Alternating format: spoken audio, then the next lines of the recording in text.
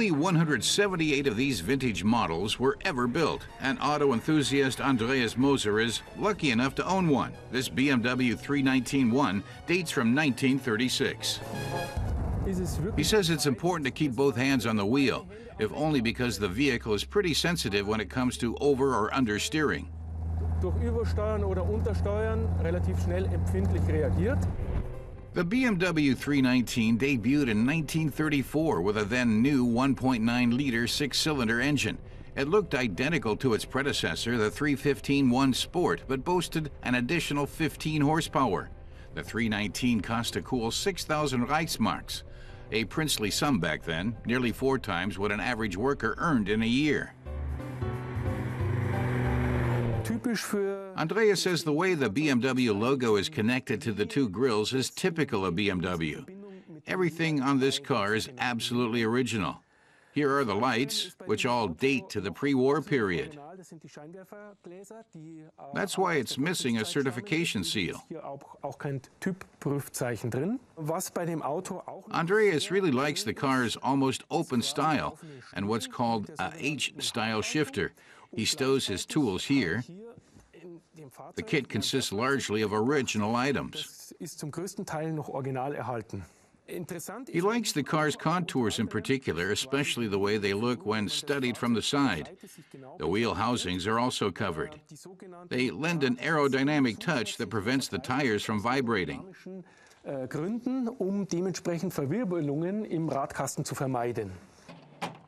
This BMW didn't always glisten the way it does today. Andreas restored it himself and knows every screw and knob.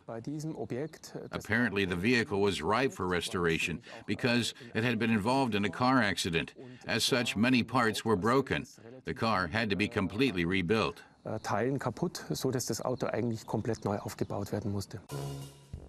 frame was set on wooden dollies. He had to bring in an expert to refashion the wood. But that wasn't the hardest part of the restoration. The most demanding part for Andreas was actually examining the engine. One major issue was that back when the car was built, different bearing shells were used in the crankshaft. He didn't want to install any previously used pieces. He wanted instead to use something made of modern materials.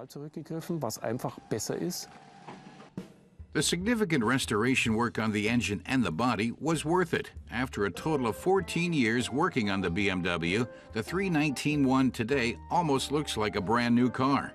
Yet it doesn't seem over-restored. Prices for a model in such good condition as this one will set you back around €250,000.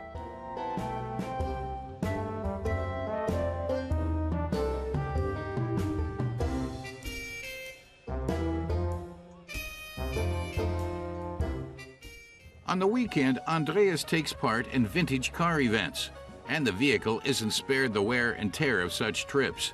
Andreas drives it to such events rather than getting it transported. He wants to enjoy every moment he can at the wheel.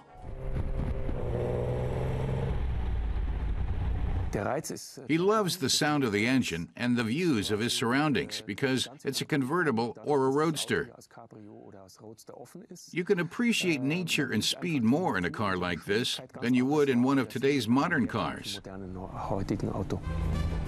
He took the car to a BMW Veteran Club event in the Austrian Alps. The cars embark on a 300-kilometer journey. Any BMW older than 1981 is eligible to take part in the drive.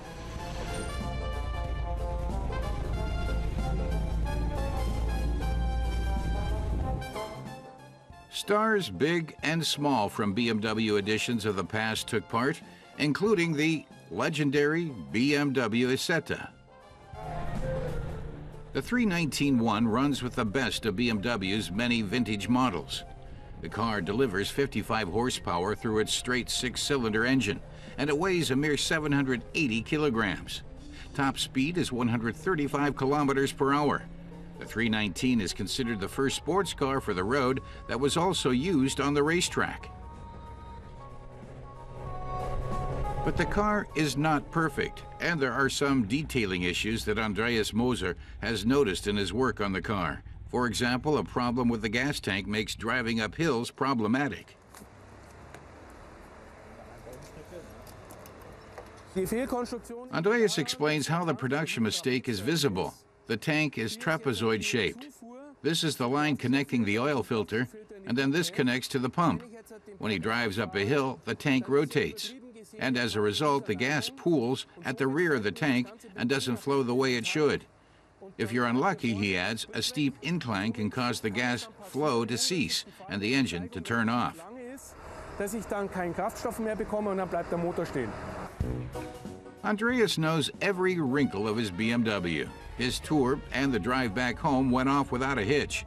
He tries to clock up at least 8,000 kilometers every year with his 319-1 because, like many of his fellow vintage car buffs, he feels these cars should see the open road as often as possible.